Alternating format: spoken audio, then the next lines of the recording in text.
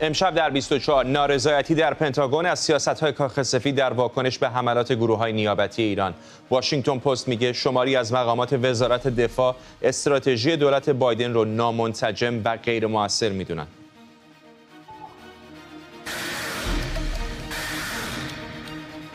همزمان با افزایش نگرانی‌ها از شدت گرفتن درگیری‌های اسرائیل و حزب الله لبنان، رئیس جمهوری آمریکا باور داره توافق برای آزادی گروگان‌ها به زودی به دست میاد. درخواست ژاپن برای آزادی کشتی و خدمه گلکسی لیدر. همزمان جمهوری اسلامی میگه در ربودن این کشتی دخالت نداشته و حوثی‌ها مستقل عمل کردند. و نخستین رئیس دولت لیبرتریان جهان در آرژانتین، خاویر میلی، میگه بونوس آیرس رو به یک قدرت جهانی تبدیل میکنه. از واشنگتن دی سی این 24 است با فرداد فرحزاد. بینندگان ایران اینترنشنال در ایران و سراسر جهان سلام و وقت بخیر. با ادامه حملات گروه‌های نیابتی جمهوری اسلامی به نیروهای آمریکایی در عراق و سوریه، گزارش‌های تازه‌ای از خشم و نارضایتی بعضی از مقامات پنتاگون نسبت به سیاست‌های کاخ سفید وجود داره. واشنگتن پست میگه عده‌ای از مقامات دفاعی آمریکا راهبرد دولت بایدن رو در رویارویی با نیروهای نیابتی ایران در خاورمیانه نامنسجم و غیر مؤثر توصیف کردند. این بخش از مقامات پنتاگون معتقدند 3 حمله هوایی محدود آمریکا در پاسخ به بیش از 60 حمله نیروهای نیابتی مورد حمایت ایران به پایگاه‌های آمریکایی در سوریه و عراق ناکافی بوده و به توقف حملات شبه نظامیان مورد حمایت ایران منجر نشده. همکارم اعلایی از کنگره آمریکا با ماسارش چه بیشتر می‌دونیم در مورد تنشی که بین مقامات پنتاگون وجود داره. شهرام خلدی استاد تاریخ و علوم سیاسی هم از آنتاریو به ما پیوسته. آرش اول با تو شروع کنیم. ببینین، اولین درز جدی از اطلاعات هست که ما میشنویم در مورد نارضایتی که برخی مقامات در پنتاگون دارن از سیاستی که کاخ سفید در پیش گرفته است در قبال مواجهه با نیروهای نیابتی جمهوری اسلامی. در این گزارش اشاره می شود از 7 اکتبر تا حالا نزدیک به 61 حمله صورت گرفته است و بعد هم ما می‌بینیم در طول این مدتی که از زمان 7 اکتبر ما گزارش‌هایی شنیدیم در مورد حملات به نیروهای آمریکایی از طرف نیروهای نیابتی ایران به صورت قطره چکانی است. بیشتر این اطلاعات از طریق منابعی هستند که در داخل پنتاگون هستند. اکثرشون نامشون رو فاش نمی‌کنن یا حداقل رویترز، واشنگتن پست و نیویورک تایمز که گزارش‌هایی نوشتن گفتن این مقامات نمی‌خواستن نامشون فاش بشود. و الان این گزارشی که واشنگتن پست اشاره کرده است میگوید حتی در سال گذشته هم در بخشی از سال، اگر اشتباه نکنم از ژانویه تا مارچ پارسال سال 2022 هم تعداد حملات زیادی صورت گرفته است و نیروهای آمریکایی هیچ کدومشون خسارات زیادی در بین نداشته است، تلفات نداشته است.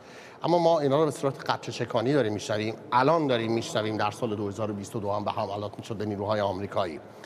آرام آرام بعد از این حملات که صورت گرفت میشنویم که 59 نفر از نیروهای آمریکایی در این حملات میگویند که دچار فشار مغزی شدن. البته پنتاگون میگوید تمام این سربازانی که حتی زخمی هم شدن جراحاتشون سطحی بوده و همون روز به کار بازگشتن. ولی الان گزارش واشنگتن پست نشانگر این است که برخی در مقامات در پنتاگون میگویند کاخ سفید پشت سر هم میگوید که ناوگروه‌های مختلف فرستاده است، ناوگروه دوای آیزنهاور، ناوگروه جرالد فورد، هواپیماهای جدید میفرستاد به منطقه، جنگنده‌ها، بمب افکن‌های متعدد، برای اینکه کاخ سفید میگوید می‌خواهد نیروی بازدارندگی خودش رو نشان بدهد به جمهوری اسلامی. مقامات پنتاگون به واشنگتن پست گفتن اگر واقعا نیت کاخ سفید نشان دادن نیروی بازدارندگی است، اونها که همچین چیزی احساس نمی‌کنن. اونها احساس نمی‌کنن که این اومدن ناوگروه‌های جدید باعث شده است که حملات نیروهای نیابتی جمهوری اسلامی کمتر بشود. و بعد هم اون 3 حمله‌ای که شما میگویید با دستور پرزیدنت بایدن صورت گرفته است به حملات به مواضع نیروهای نیابتی جمهوری اسلامی، واشنگتن پست میگوید که حتی 7 تا 8 نفر کشته داده است. تخمینی است که پنتاگون میزند. واشنگتن پست میگوید برای جمهوری اسلامی کاری نداره اون 7-8 نفر رو با 7-8 نفر دیگری بخواهد جایگزین بکند. و اینجا در کنگره آمریکا برخی دارن فشار میارن به دولت بایدن، میگویند تا وقتی که جمهوری اسلامی یک حمله احساس نکند به مواضع خودش انجام می شود. بعضی ها مثل لینزی گرام، سناتور لینزی گرام میگویند برید داخل خاک ایران، به مواضع جمهوری اسلامی در داخل خاک ایران حمله کنید.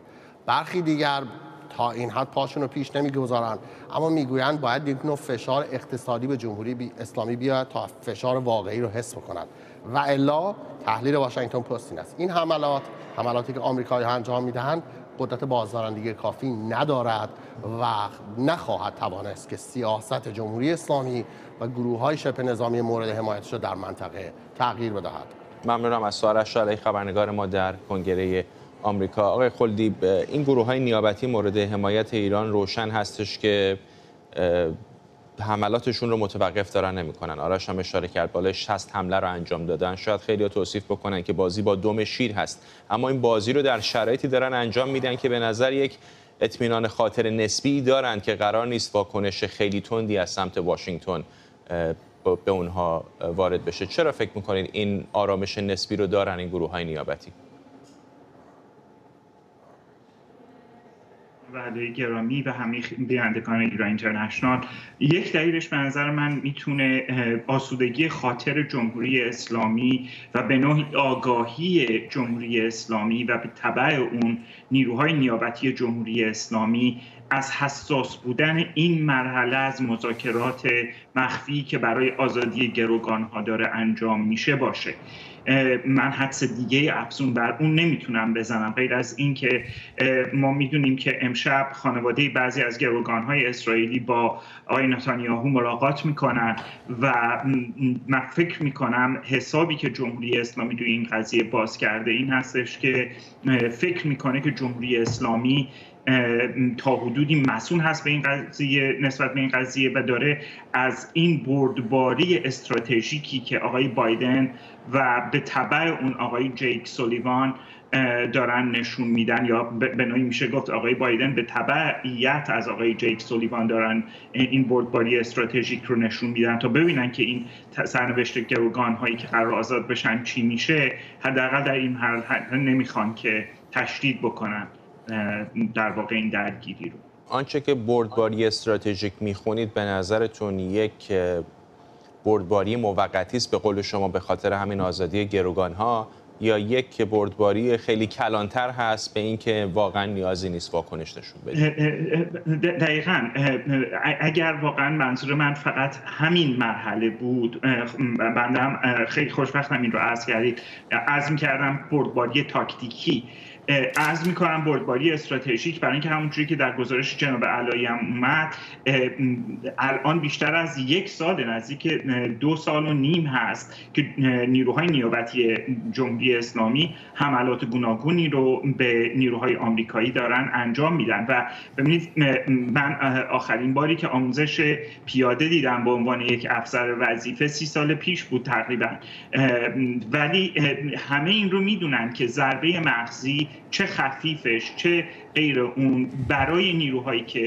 در میدان هستن از موج انفجار حتی اگر باشه لطمات خیلی زیادی رو در کوتاه مدت و میان مدت به بار میاره. بنابراین این شکایتی که مقامات پنتاگون کردن در مورد از هم گسیختگی رفتار دولت آقای بایدن از نظر تاکتیک‌های میدانی و استراتژی میدانی کاملا درست است. و این رو هم عرض بکنم خدمتتون، کسایی هستن که در خود واشنگتن دی سی مدتی هستش که دارن میگن چرا دولت آقای بایدن حداقل ستادهای فرماندهی بعضی از این نیروهای نیابتی رو هدف قرار نمیده. و این سوالی هستش که آقای بایدن به نظر من ظرف 1 هفته آینده اگر این دور از مذاکرات در مورد گروگان‌ها به نتیجه نرسه باید به صورت عملی با یک ضربه اساسی، حالا با بعضی از این نیروها در سوریه یا عراق، تکلیف خودش رو با جمهوری اسلامی روشن بکنه. ممنونم از شما. شهرام خلدی، استاد تاریخ علوم سیاسی از آنتاریو و همینطور همکارم اعلایی از کنگره آمریکا. در روز 45 جنگ حماس و اسرائیل تبادل آتش در مرز جنوبی این کشور با حزب الله لبنان شدت گرفته. همزمان با صحبت‌های رئیس جمهوری آمریکا که گفته توافقی برای آزادی گروگان‌ها از غزه در راهه، تانک‌های ارتش اسرائیل بیمارستان اندونزیایی غزه را محاصره کردند. رئیس سازمان جهانی بهداشت حملات توپخانه‌ای اسرائیل به این بیمارستان رو که در نتیجه اون 12 نفر کشته شدن محکوم کرده. اما ارتش اسرائیل میگه به شلیک‌های نیروهای حماس از داخل این بیمارستان پاسخ داده. همزمان با درخواست‌ها برای آتش‌بس در غزه، دبیرکل سازمان ملل گفته جهان شاهد کشتار بی‌سابقه غیرنظامیانه. بدون اینکه به بحث دقت در ارقام ارائه شده توسط مقامات غزه وارد بشیم، این نکته روشنه که طی چند هفته گذشته هزاران کودک کشته شدند. بنابراین آنچه اهمیت دارد همین است. ما شاهد کشتار غیرنظامیان در مقیاسی هستیم که از زمانی که من دبیرکل شدم در هیچ درگیری سابقه و نظیر نداشته. همکارم بابک اسحاقی از تل‌آویو با ماست و همینطور علی صدرزاده تحلیلگر مسائل خاورمیانه از فرانکفورت. با بابک شروع می‌کنم و تازه ترین‌ها هم از جبهه غزه و هم از آنچه که در شمال اسرائیل در جریانه. در جبهه غزه همچنان نبردهای سنگین در 3 نقطه ادامه داره: بیت لحیه، اردوگاه جبالیه و همچنین محله زیتون. به نظر میاد که ارتش اسرائیل سلطه خودش بر این مناطق را نیز در چند روز آینده تکمیل بکنه. امروز دادگاه عالی غزه را که در این مناطق هستش ارتش اسرائیل به تسلط خودش در آورد. در عین حال در اسرائیل گفته میشه که ارتش فرداد خودش را برای 5 روز آتش بس آماده میکنه. به نظر میاد که توافق گروگانها رو به پایان هستش و این ارتش اسرائیل هستش که در حال حاضر اگر این آتش بس را انجام بشه باید که در این رابطه بسیار آماده باشه. حتما آتش بسی شکننده خواهد بود. در کنار اون به گفته رسانه‌های اسرائیلی آنچه که توافق تبادل گروگانها با زندانیان فلسطینی را به تعویق انداخته خواسته حماس هستش که در این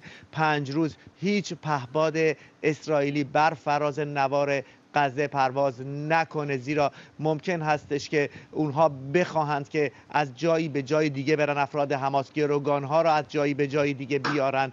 در نتیجه این میتونه برای اونها خطرساز باشه. اسرائیل با این امر مخالفت کرده، اما بیشتر رسانه‌های اسرائیل از قول مقامات قطری میگویند که به زودی این توافق انجام خواهد شد. امروز جو بایدن هم اظهار داشتش که این توافق بسیار نزدیک است. در کنار اون در شمال اسرائیل توافقی انجام نمیشه و جنگ همچنان ادامه داره و حزب الله لبنان و ارتش اسرائیل در قانون بازی که از 45 روز پیش اون را بدون اینکه چیزی را امضا بکنن بنا نهادن در همونجا در حال جنگ هستند. امروز چندین بار آژیر خطر در شمال اسرائیل به صدا در اومد. از شمال شرقی تا شمال غربی اسرائیل این موشک اندازی ها ادامه داشت. یکی از موشک هایی که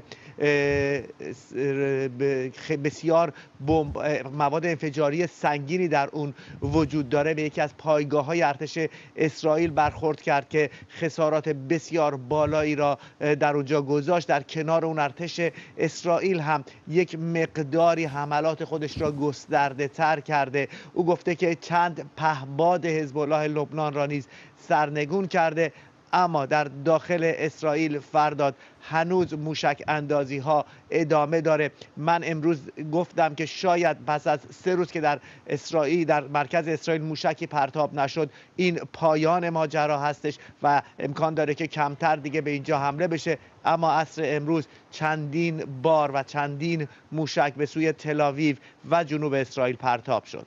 ممنونم از تو بابک اسحاقی، خبرنگار ما در تل‌آویو. همطور که بابک هم اشاره کرد فشارهای زیادی برای کمک‌های بشردوستانه و همینطور آتش‌بس موقتی وجود داره. اجازه بدید بخشی از صحبت‌های فیصل بن فرحان آل سعود وزیر خارجه عربستان سعودی رو هم بشنویم که خواهان آتش‌بس فوری در غزه شده.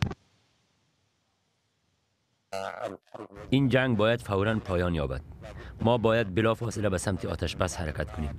باید فوراً اجازه داده شود کمک‌ها و مواد غذایی وارد غزه بشن. باید از مرگ و آسیب بیشتر به غیر نظامیان جلوگیری کنیم. ما تاکنون شاهد تلفات زیادی بوده ایم. ما با فاجعه بشری روبرو هستیم که نیازمند اقدام بین‌المللی مؤثر برای رسیدگی و مقابله با آن است. از جمله رسیدگی به مسئله نقض مداوم قوانین بین‌المللی و حقوق بشردوستانه بین‌المللی توسط نیروهای اسرائیلی. علی صدرزاده تحلیلگر مسائل خاورمیانه از فرانکفورت همچنان با ما. آقای صدرزاده، مقامات قطری هم میگن فقط جزئیات کوچکی باقی مانده برای آزاد شدن تعدادی از گروگان‌ها. چقدر فکر می‌کنید اسرائیلی‌ها الان در یک موقعیتی هستن که گمان می‌کنن از منظر نظامی دست بالا رو دارن و شاید زمان مناسبی برای چانه زنی برای آزادی گروگان‌ها باشه؟ این برای اسرائیل موقعیت موجود هست، ولی اون چیزی که امیر قطر همین 1 ساعت قبل گفت اینه که در حقیقت توافق در دست بوده. توافق میتونست سریع هم برای آزادی گروگان‌ها انجام بگیره، ولی حملات مکرر اسرائیل، اون چیزی که امیر قطر میگه، حملات مکرر اسرائیل مانع شده که دستیابی به اون به اصطلاح به تعویق بیفته. همطور که خبرنگارتون گفت احتمال هست در دوشنبه آینده انجام بگیره. این امیدواری وجود داره که یک عده از به اصطلاح گروگان‌های غیر نظامی اسرائیل آزاد بشن، به خصوص خردسالان، و در قبال اون نه تنها 5 روز آتش بس اعلام بشه، بلکه گویا اسرائیل حاضر شده تعدادی از زندانیان حماس رو هم آزاد بکنه. گویا اسرائیل میخواد زندانیان زیر 20 سال رو تعدادی آزاد بکنه. همین الان که داریم با شما صحبت میکنیم تصاویر زنده اتفاقا از تل‌آویو داریم و خانواده ها و نزدیکان این گروگان ها. یعنی به نظر میرسه که فشارهای بین‌المللی به کنار، در داخل هم دولت با فشار فزاینده‌ای روبرو هست برای پیدا کردن یک راه حل برای بازگردوندن این گروگان ها. فشار خیلی بالاست. شما میدونید تمام خانواده های این گروگان ها به اضافه طرفداران اونها یک مارش، یک حرکت بین تل‌آویو و بیت المقدس انجام دادن. این یک فاصله در حدود 150 کیلومتریه و رسیدن به دفتر آقای نتانیاهو، فشار آوردن. در اثر این فشارها امشب آقای نتانیاهو میخواد با چند نفر از نمایندگان این خانواده ها ملاقات کنه. تا به حال از ملاقات با اینها ابا میکرد. گویا حالا که توافق کم کم در دسترس هست، حاضر شده این ملاقات رو با خانواده های گروگان ها انجام بده. ممنونم از شما. علی صدرزاده تحلیلگر مسائل خاورمیانه از فرانکفورت. البته کمتر از 150 کیلومتر، 70 کیلومتر. معذرت کمتر از جمهوری اسلامی میگه در ربودن کشتی گلکسی لیدر دخالتی نداشته و حوثی‌های یمن مستقل عمل کردند. پیشتر ارتش اسرائیل ربودن این کشتی باری توسط حوثی‌ها رو اقدامی تروریستی از سوی ایران توصیف کرده بود. کشتی گلکسی لیدر 2 روز پیش در حال حرکت از ترکیه به سمت هند بود که در جنوب غربی جده عربستان سعودی از رادار ناپدید شد. اسرائیل اعلام کرده هیچ کدام از صاحبان یا خدمه کشتی ربوده شده توسط حوثی‌های یمن اسرائیلی نیستند. گفته شده این کشتی باری بریتانیایی و ژاپنی بریتانیایی و ژاپن اون رو اداره میکنه، اما هیچ کدام از خدمش ژاپنی نیستن. دولت ژاپن همین اقدام رو محکوم کرده و گفته از طرفهای مرتبط خواسته برای آزاد کردن این کشتی تلاش کنند. ما در کنار ارتباط با اسرائیل و تماس مستقیم با حوثی‌ها از کشورهای مرتبط مثل عربستان سعودی، عمان و ایران هم خواسته ایم که قویاً حوثی‌ها رو ترغیب کنند تا در اسرع وقت کشتی‌ها و خدمه رو آزاد کنند. دولت ژاپن همزمان با همکاری با کشورهای مرتبط در این امر و در نظر گرفتن وضعیت تلاش‌های لازم رو ادامه خواهد داد. حسین آریان تحلیلگر امور نظامی راهبردی از نیوکاسل با ما. آقای آریان، پیش از هر چیز اصلا چه شده که حوثی‌ها این کشتی رو گرفتن که شواهد امر به نظر میرسه واقعا ربط زیادی به اسرائیل نداره؟ خب در ابتدا بگم که برای به حساب بینندگان این کشتی خیلی بزرگه، کشتی رول آن رول آف، یعنی مخصوص حمل خودرو و وسایط نقلیه است. یعنی کانتینر روش نمیذارن خیلی؟ ببخشید؟ یعنی روش کانتینر خیلی نمیذارن؟ کانتینر نه، فقط ماشینا و تریلی ها، واگن، اینا رو حمل میکنه. حدود 48,000 تن، یعنی توناژ ناخالصش است و قابلیت حمل بارش حدود 17,000 تنه و طولش 189 متر. کشتی بسیار بزرگی است. از ترکیه داشته میرفته از طریق دریای سرخ به هند و این رو حوثی‌ها گرفتن. اما حوثی‌ها قبلا گفته بودند با توجه به موشک پراکنی که به طرف ایلات داشتن و پهپادهایی که اونجا فرستادن و که بیشتر اغلب اینا خنثی شده، گفته بودن که ما دنبال کشتی‌های به حساب اسرائیلی هستیم. این کشتی جزء یک شرکتی است به اسم، البته در انگلیس ثبت شده، و شرکتی است به اسم ری کا کاریرز که اون شرکت مادرش در واقع متعلق هست به ابراهام ری اونگار که یک یهودی میلیاردره. و به هر حال این تا اطلاعاتی که داریم به این وسیله این کشتی وصل میشه به اسرائیل و حوثی‌ها این رو گرفتن، که برای من از یک جهت واقعا جای شگفتی داره، برای اینکه در اون منطقه ناوهای آمریکایی هستن، ناو هواپیمابر هست و ترکیبات دیگری در اون منطقه وجود داره در چارچوب در واقع چارچوب ساختار امنیت دریایی بین‌المللی که اون نیروی رزمی و بازوی رزمیش که سنتینل باشه، این اصلا حوزه فعالیت این کشتی‌ها در خلیج فارس هست، دریای عمان هست، باب المندب هست و بر حسب اتفاق فرمانده این نیروی رزمی در حال حاضر عربستان سعودیه. این منطقه دریایی مهمی است همونطور که خودتونم به شکلی اشاره کردید و کشتی‌های تجاری زیادی که از کانال سوئز عبور می‌کنند، چه به سمت مدیترانه چه به سمت اقیانوس هند، از اینجا عبور می‌کنند و واقعا اگر این ناامنی در این حد متوجه کشتی‌های تجاری باشه، آیا به شکلی اعلام جنگ نیست به کشورهایی که حالا چه پرچم این کشتی‌ها متعلق به اونها هست، چه مالکیت کشتی‌ها متعلق به کشورهایی هستش که الان درگیر این عملاً کشتی ربایی شدن؟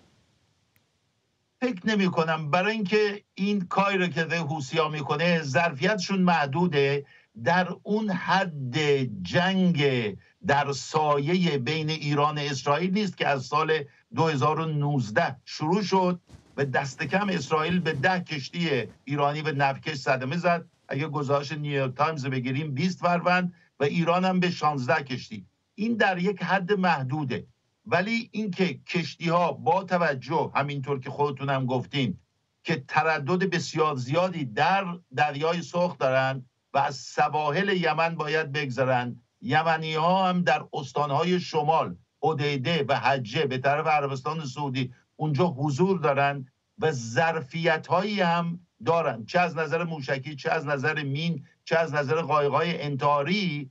به هر حال میتونن این کارها رو بکنن، ولی باز تاکید میکنم که با توجه به حضور ناوهای آمریکایی و حضور این نیروی به حساب سنتینل و همینطور نیروی دریایی مشترک، بایستی اینا گشتشون رو بیشک زیاد میکنن در منطقه که بتونن جلوی این حملات رو بگیرن و با واقعا یک قدر همت، یعنی جدی نگرفتن حوثی‌ها رو، میتونن جلوی این کار رو واقعا بگیرن و امنیت دریایی رو در دریای سرخ تامین بکنن.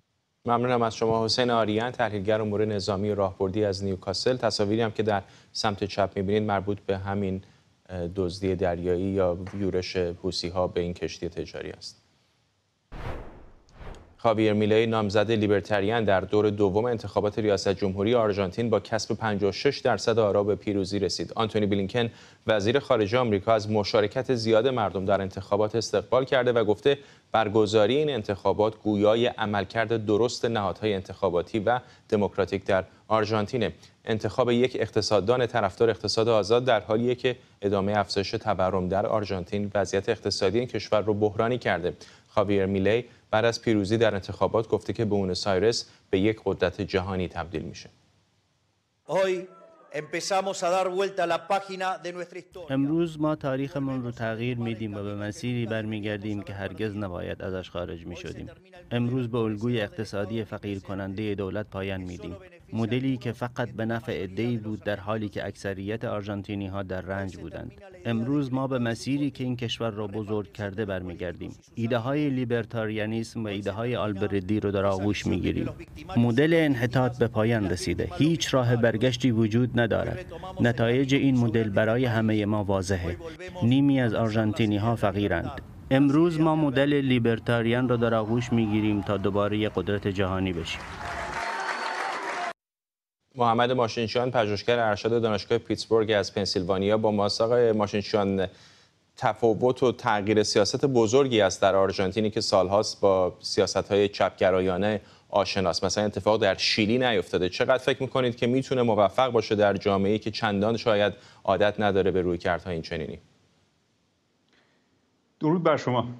به نظر میرسه که لیبرتاریانیسم در آزادی خواهی، اونطور که ما در ایران میگیم، در یک قسمت‌های غیرمنتظره از دنیا در حال رشد به سرعت. یکی همین آرژانتین، دیگری ایرانه که در ایران هم این ایده ها به شکل غیرقابل منتظره‌ای دارن طرفداران بیشتر و بیشتری رو جذب میکنن. اما در مورد امکان پذیری و موفقیتش، این برمیگرده به شرایط و واقعیت‌های جاری در آرژانتین. خب از نظر ایده ها، از نظر پختگی سیاست‌های اقتصادی، برخلاف اون چیزی که حالا خیلی ها ایشون رو تحقیر کردن، من معتقدم که سیاست‌های پخته‌ای داره آقای میله. اما دو تا مسئله اینجا به وجود میاد. مسئله اول این است که خب اکثریت نداره در مجلس و اونجا هم حاکمیت قانون برقراره و اگر ایشون بخواد اون اصلاحاتی رو که وعده‌اش رو داده عملی کنه، در عمل نیاز داره به اینی که تعامل کنه با سایر گروه‌ها و تا همینجا هم اون افرادی که و گروه‌هایی که به نظر میرسه قرار است کابینه ایشون رو شکل بدن، خیلی لزوماً یک دست و همگن نیستن و ممکنه از همه جهت‌ها با پختگی ایده های ایشون رو نداشته باشن. لذا در زمینه اقتصاد، از اقتصاد یه ذره اگر فاصله بگیریم، در سایر حوزه ها ممکنه اونقدر پخته نباشه ایده ها. مسئله دیگه امکان پذیریه. مثلا در مورد این ایده تعطیل کردن بانک مرکزی و جایگزین کردن دلار، این از نظر اقتصادی ایده درستیه برای شرایط به وخامت آرژانتین که خب راههای دیگر اقتصادی به بزرگی آرژانتین نداشتیم که چنین کاری بکنه. اینطور نیست؟ یعنی بعضی کشورهای حاشیه خلیج فارس هستن که در واقع سیاست بانک مرکزی ندارن، متصل از پولشون به دلار آمریکا یا جاهای دیگری در همین آمریکای جنوبی مثل بلیز، ولی اقتصادی به اندازه و شکل آرژانتین تا به حال نداشتیم که خودش رو متصل بکنه به دلار. داشتیم؟ نه، حداقل من به ذهنم نمیرسه و کاملا درست میگی. این در مقیاس کوچکتری این امتحان شده، آزموده شده و جواب هم داده، ولی در مقیاس بزرگ خب باید دید چطور میشه. اما بزرگترین مانع برای تحقق، بر سر راه تحقق این ایده تعطیل کردن بانک مرکزی به نظر میرسه بحث ذخایر ارزیه. یعنی اونقدر دلار ندارن در حال حاضر در آرژانتین. بنابراین اجراش یه سری مشکلات لوجستیک داره، فارغ از اینی که این ایده خوب هست یا خوب نیست. اما گذشته از این موضوع به نظر میرسه که راه بهتری هم در شرایط فعلی نداره آرژانتین. فکر میکنید میتونه واقعا جراحی بکنه؟ برای اینکه بخش دولتی بسیار بزرگ هست. یک ویدیو معروفی از او در شبکه‌های اجتماعی منتشر شده که دانه دانه میره هر کدوم از این وزارتخانه ها رو از یک تخت سفیدی میکنه و میگه وزارت آموزش و پرورش رو، نمیدونم وزارت امور زنان رو، همه رو منحل میکنه. ولی بالاخره بسیاری از آرژانتینی ها نانی که بر سفره میارن از نهاد دولت هست. چقدر سخت خواهد بود کار او برای اینکه اونها رو متقاعد بکنه که کارهای دولتی رو کنار بذارن و برن دنبال بازار آزاد؟ در شرایط فعلی واقعیت این است که آرژانتین راه دیگری نداره. معمولا سیاستمدارای لیبرتاریان آخر از همه در انتهای آسیا نوبت بهشون میرسه، به خاطر اینکه شعارهای اتفاقا خیلی عوام فریبانه و خوشاهنگی ندارند. و موضوع اینجاست که وقتی نوبت به آقای میله لیبرتاریان رسیده که تمام سایر گزینه‌ها آزموده شده و به فاجعه ختم شده و شکست خورده. در شرایط فعلی این لیبرتاریان‌ها، من یه توضیح بدم، تفاوتشون با سایر مکاتب این است که سایر مکاتب برای اصلاحات، برای سامان دادن به شرایط نیاز به بودجه دارن، نیاز به بودجه های سنگین دارن و در شرایط فعلی خب آرژانتین اصلا همین الان بدهی سنگینی بالا آورده و نمیتونه این روند رو ادامه بده. در نقطه مقابل لیبرتاریان ها برای اصلاحات نیازی به بودجه کلانی ندارن. من یه مقاله سالها پیش نوشتم به نام خروج از رکود بدون 1 ریال هزینه و اونجا توضیح دادم که در مورد ایران ما آزادی نیاز داریم و برای آزادی بیشتر هم به بودجه نیاز نداریم. در همین شرایط فعلی میشه اصلاحات کرد. آقای میله هم داره همین حرف رو میزنه و به نظر میرسه که حتی اگر این در تئوری حتی اگر اون کسانی که نان بر سر سفره میبرند و کارمند هستند و اینا حتی اگر حقوق بگیرند و خانه بشینند و از مداخله در بازار، مداخله در کشور، دستگاه‌های دولتی، وزارتخانه‌ها پرهیز کنند، باز وضعیت کشور بهتر خواهد شد. حالا اینو شاید توضیح دادنش در امریکا یا در اروپا دشوار باشه، ولی در ایران مردم ما به راحتی میتونن این رو تصور کنن. ایرانی رو تصور کنید که توش بعضی از این وزارت ورزش و جوانان اگر تعطیل بشه، کار جوانان ایران لنگ نمیشه. اتفاقا اون بودجه‌ای که اینها دارند و فشاری که روی کمر مردم ایران میارن، اون شاید یه مقداری برداشته بشه. یا در مورد وزارت کار، اینها کاری برای کارگرها نمی‌کنند، صرفاً حالا یه بودجه کلانی دارند، همایش برگزار می‌کنند و مجله در میارند و لفت و لیس و چیزهای دیگری. در نتیجه تعطیل شدن اینها کشور رو با مشکل مواجه نخواهد کرد در عمل. ممنونم از شما. محمد ماشینچیان، پژوهشگر ارشد دانشگاه پیتسبورگ از پنسیلوانیا با ما. روزالین کارتر، همسر جیمی کارتر از رؤسای جمهور پیشین آمریکا، یک شنبه به دلیل ابتلا به بیماری زوال عقل در کنار خانواده‌اش در ایالت جورجیا در سن 96 سالگی درگذشت. خانم روزالین بعد از ترک کاخ سفید در حوزه سلامت روان و حقوق بشر فعالیت می‌کرد. کسی که به گفته بسیاری در دوران ریاست جمهوری جیمی کارتر از حامیان فعال و سرسخت همسرش در مواجهه با چالش‌های آن موقع دولت آمریکا بود. ماهرخ غلام حسین پور نگاهی انداخته به زندگی و شخصیت روزالین کارتر.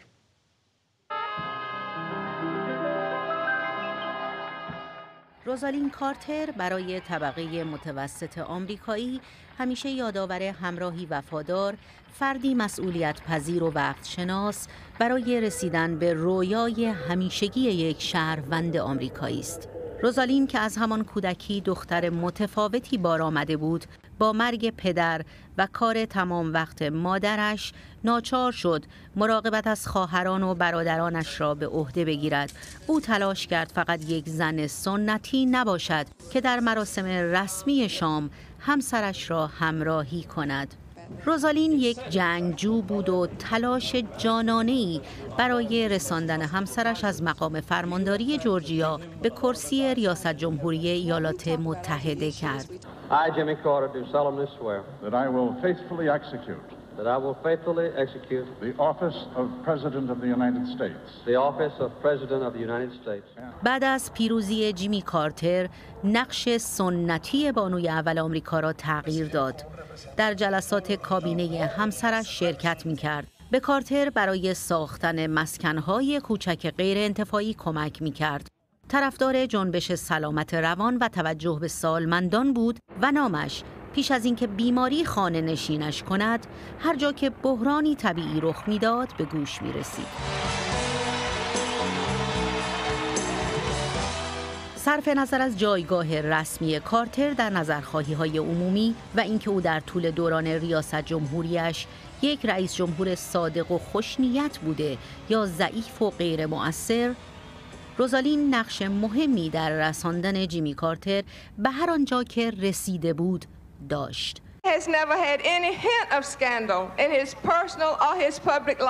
جیمی در زندگی شخصی و عمومیش هرگز رسوایی نداشته. من معتقدم او صداقت و اعتمادی که امروز بهش نیازمندیم به جامعه برگردونده. رئیس جمهور آینده آمریکا همسرم جیمی کارتر. کارتر همیشه به دستیارانش میگفت روزالین تأثیرگذارترین و بهترین دوست تمام زندگیش بوده. این همسر من بود که 63 سال همه رویاهای منو برام محقق کرد. اغلب نزدیکان رئیس جمهور معتقد بودند غریزه سیاسی روزالین بهتر از کارتر کار می کند. شخصیت خجالتی و لهجه ملایم و جنوبی کارتر در مقابل لحن قاطع و محکم روزالین باعث شد روزنامه‌ها او را مگنولیای آهنین بخوانند. از تأثیر روزالین بر عملکرد کارتر قصه ها ساخته شد تا آنجا که به ناچار علنا اعلام کرد این من نیستم که حکومت را اداره می کنم.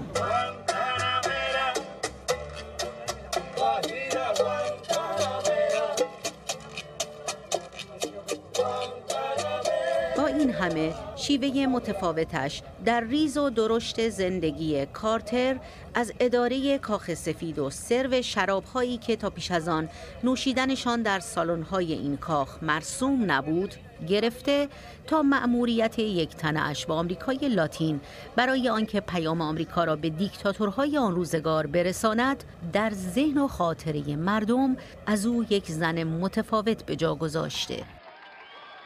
زنی که برای زندگی، برای همسرش و برای آمریکا جنگید. ماهرخ غلام حسینپور، واشنگتن دی سی. شایان سمیع، کارشناس امنیت ملی از واشنگتن. با ما آقای سمیع، به نظر شما میراث او چه بود برای ایالات متحده و جهان؟ با درود به شما و مردم عزیز ایران. بر کسی پوشیده نیست کارترها میان ایرانیان افراد خوشنامی نیستند، اما همان گونه که ما در گزارش بانو غلام حسینپور هم دیدیم، روزالین کارتر یک جنگجو بود، نه فقط برای همسرش، بلکه برای مقام زن، بلکه برای مبارزه با تابوهای جنسیتی و فراتر از اون برای مبارزه با تابوهای بیماریهای روح و روان. ایشون کسی بود که سعی کرد این مسئله رو از یک چیزی که پنهانکاری در موردش میشد به روی صحنه آورد و خواست با مردم امریکا در میان بگذاره که سلامت روح و روان مثل بقیه مسائل بهداشتی و سلامتی انسانها حائز اهمیت هست. ضمناً ایشون از نقطه نظر سیاسی خیلی بالایی هم برخوردار بود. حتی به عنوان اولین بانوی اول امریکا بود که در جلسات کابینه امریکا شرکت میکرد. ایشون کسی بود که در قسمت غربی کاخ سفید برای خودش دفتری تعبیه کرده بود. یعنی اون رول سنتی بانوی اول رو به یک رول بانوی اول درگیر مسائل مردم و درگیر مسائل دولتی کرد. به گمانم تا بخش قابل توجهی هم محصول اون دوران هم بود، اینطور نیست؟ یعنی نقش پررنگتری که زنان به مرور در به خصوص کشورهای غربی داشتن پیدا می‌کردن، جنبش‌های فمینیستی، چقدر تأثیر گذاشته روی پررنگتر شدن نقشی که بانوی اول آمریکا بازی کرده از اون موقع به این سو؟ نکته بسیار جالبی رو اشاره می‌فرمایید. بله، ایشون هم برگرفته از اون موقعیت زمانی بود که درش قرار گرفته بود از یک طرف، از طرف دیگر در داخل امریکا یک مشکلی به وجود آمده بود، همون مسئله واترگیت که بعد به استعفای آقای نیکسون انجامید و بعد آقای فورد رئیس جمهور شد و اون تنش هایی که در جامعه امریکا بود و باور این که بانوان بایستی نقش بزرگتر و پررنگتری رو در جامعه بازی بکنن از یک طرف، و اون که نقش جنبش های فمینیستی در جهان بالاتر رفته بود به فردی مثل خانم روزالین کارتر که از اوایل عنفوان نوجوانی برای همه موفقیت‌هاش میبایستی میجنگید، بهش این امکان رو داد که این جنگجویی رو در صحنه نه تنها امریکا و ملی بلکه در صحنه بین‌المللی بیاره و بتونه از جایگاهی که داره برای تعالی مقام زن استفاده بکنه. و در یکی از سخت‌ترین دوران حکمرانی یک رئیس جمهور آمریکا هم بانوی اول بود، اینطور نیست؟ یعنی 444 روز گروگانگیری آمریکایی‌ها در تهران، بحران انرژی در جهان، توافق با اسرائیل بین کشورهای عرب منطقه، خیلی دوران تاثیرگذاری بوده هم برای آمریکا هم برای جهان. 100% این گونه هست. و ببینید خانم روزالین کارتر کسی بود که حتی در گفتگوهای پشت صحنه توافق بین اسرائیل و مصر بسیار بسیار شریک بود با آقای جیمی کارتر و ایشون به عنوان بانوی اول نهایت کوششی که داشت این بود که بخواد در دنیا جنبش صلحجویی رو معنای بیشتری بهش بده. باز هم عرض میکنم در مورد عملکرد دوران ریاست جمهوری جیمی کارتر هر کدوم از ما میتونیم نقطه نظر خودمون رو داشته باشیم، ولی در مورد خانم روزالین کارتر وقتی که صحبت میکنیم مسئله اینجاست که آیا ایشون کوشش کرد که ارتقاء جامعه امریکا رو در روند کاری خودش قرار بده؟ بله. آیا ایشون موفق بود که از همسرش یک رئیس جمهور خوبی بسازه؟ به نظر بنده خیر. و هم خود او و هم همسرش جیمی کارتر که او هم سن بالایی داره الان، از مناطقی از آمریکا میان، از جورجیا، اونم از حومه های جورجیا که شاید الزاماً به عنوان شهرهای سیاسی آمریکا شناخته شده نباشند. منظورم این هستش که از یک پیشینه حومه، از یک پیشینه روستایی آمدن به واشنگتن دی سی.